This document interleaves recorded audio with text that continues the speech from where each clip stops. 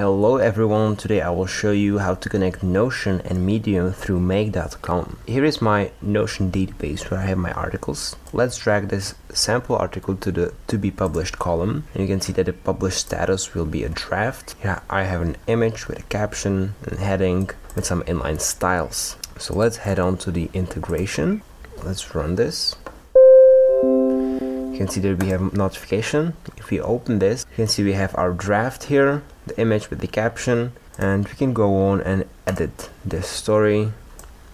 You can add the caption, you can change the image, headings, and you can publish when you're ready. You can now see that this draft will appear in my stories.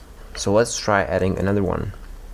Oh, this article is now in the published column, and here if we open this, you can see that the link is right here.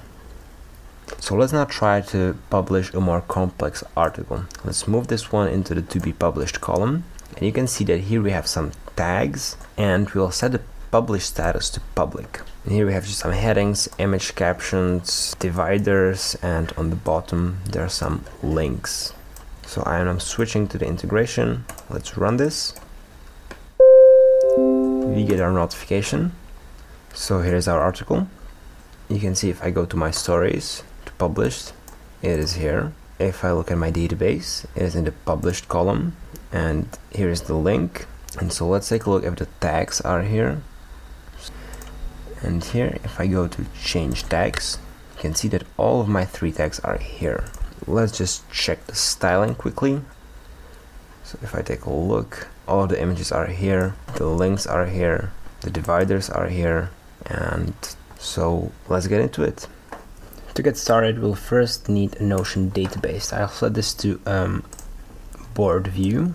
Let's delete all these cards, and let's make 3 categories: draft, to be published, and published.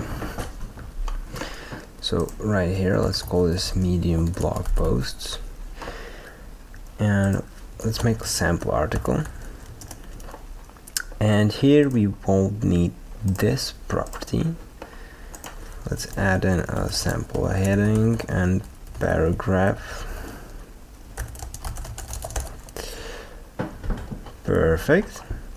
Now we need to connect this, so I will head on to make.com and I will search for the Notion Watch Database Items module.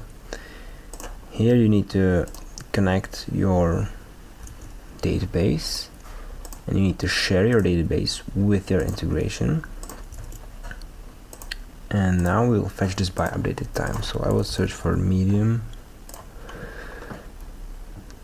Now you can see I'm doing this for the 3rd time because I forget something each time I do this. And we'll connect this with the medium module. Create a post. But actually, first off, what we need to do is we need to fetch the content. So this module right here, if we run this, you can see that here is our page, and here are the values, the name, and the status. But we need to fetch the content, and to do that, we'll need to use an HTTP get request, make a request, and I will use an API that I've made myself. HTTPS Notion to HTML herokuapp.com/your database item ID. Now for the body type, we'll use the application, and for the fields, you'll need a token with the value of your Notion integration token. So let's put that in here, click OK, and let's try to put in the database item ID. So I will run this module only, paste the database item ID,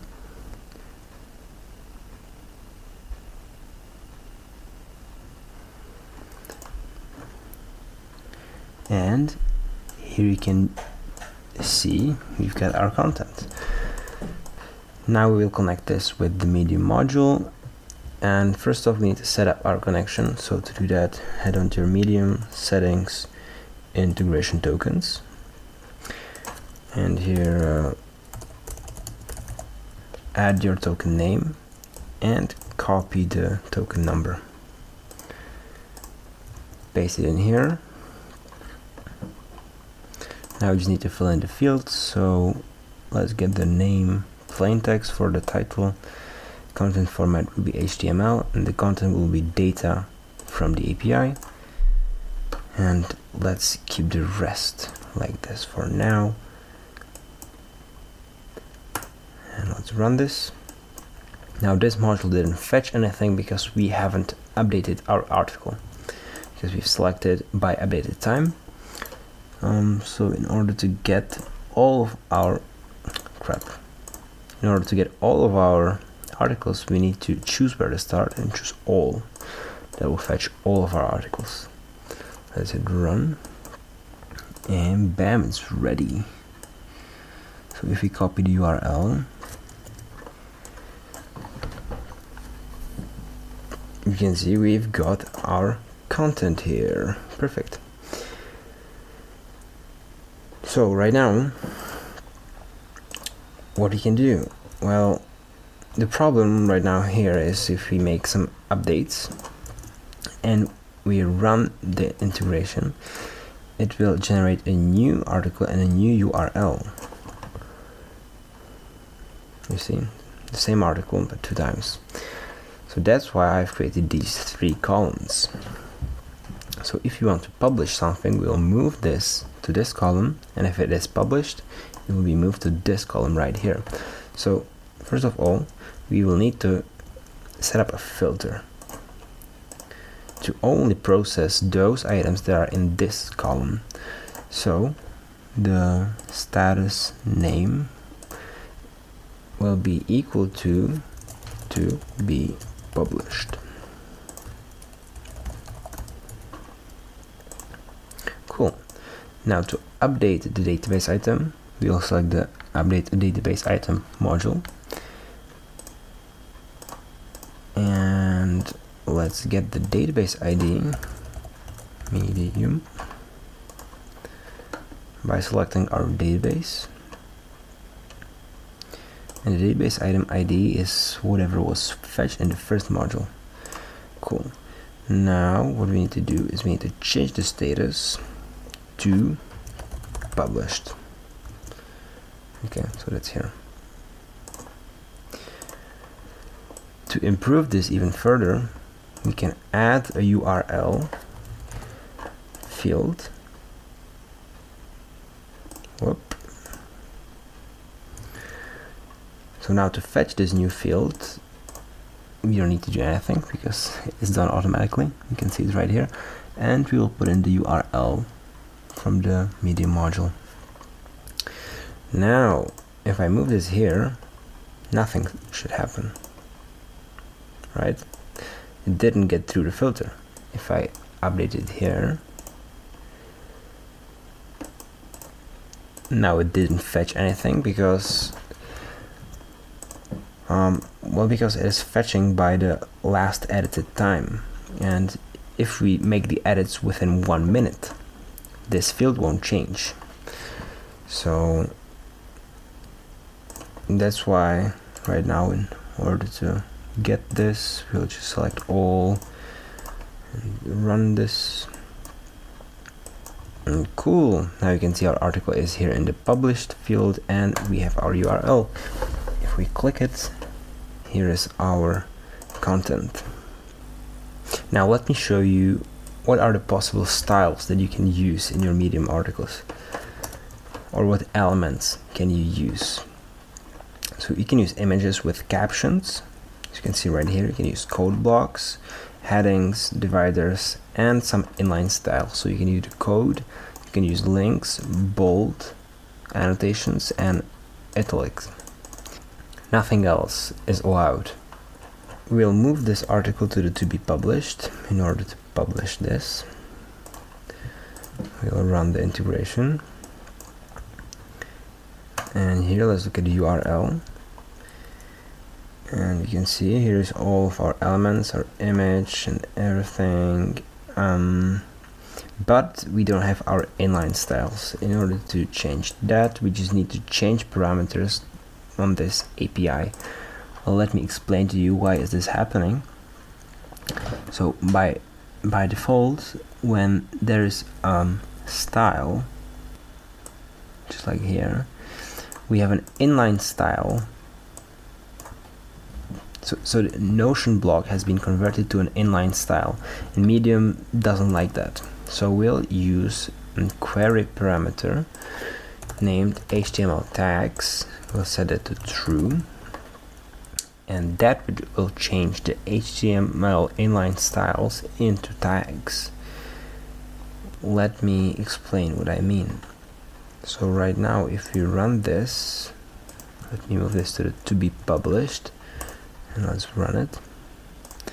You can now see that instead of having the inline styles, we now have an HTML tags. So right now, if you open this, everything is working fine. We've got our bold, annotation, and italic. Here's a quote, list, divider, and an image with a caption. So the last thing we could add is tags. So let's add some tags. Multi-select, and one more property that will determine the state of the article. So right now, every article we post will be public. So you can see we have 5 published stories. But what if I want to publish a draft from my Notion? So let's say publish state, and the options for this will be draft, unlisted. That means that you can share the article with friends or whoever you want, but it won't be shown in the Medium feed, or public, which is the default published state. And for the tags, well, here we can use typography, automation, Medium. Okay, going to our integration. Here, instead of the published status being public, we will set this to be and it's not here, so we'll need to fetch the new properties. So right now our new properties are here, and so we need the name. Okay, now for the tags, we'll need to do some programming parkour, because right now if we run this, no, if you run this for all, you can see that the tags here, the tags are an array of collection. Now in order to convert a array of collections to a simple values, we need to get the name property of each collection. To do that, we'll use the map function. So I will just quickly show you what the map function does. I will use the set variable, and here I will just type in map, then the tags, semicolon, and a name. Right now, if I run it, let's get all.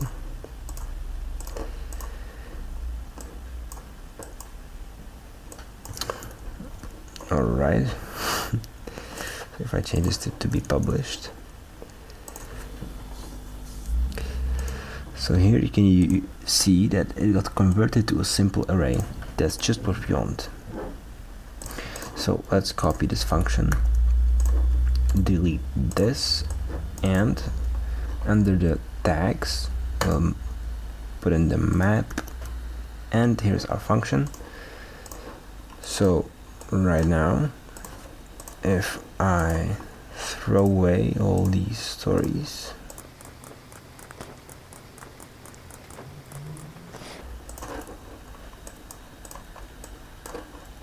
and let me make one more change, because I will put in an if function.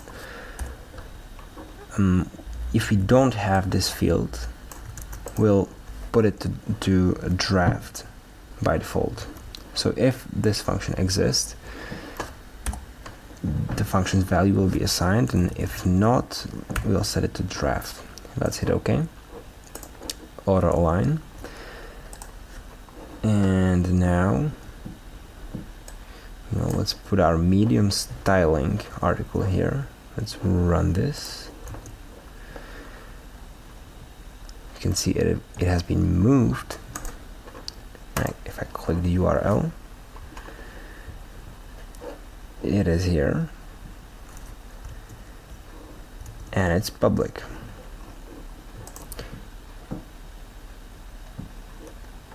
If I go to edit story and change tags, you can see our tags are here. So that's great. Let's try to copy some random article just to show you how cool this is.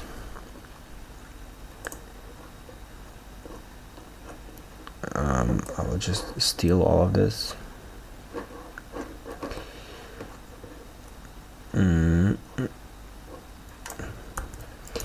Let's copy that. Random article. And here I will just paste. Now I will set this to be a draft. You don't need no tags. And let's just make sure that the image captions are actually image captions.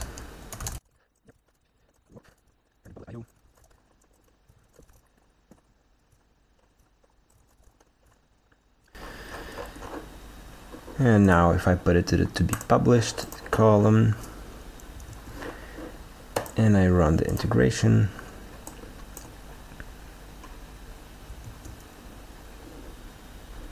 it has been moved. If I open this,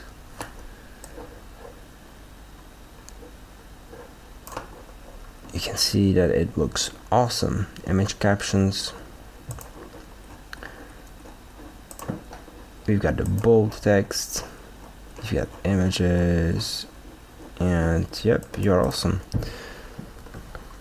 So thank you so much for looking at this tutorial. If you like it, please drop a comment below. This is like the third tutorial that I'm making, so I'm really curious on what you think. Maybe if I'm going too slow, too fast, I have no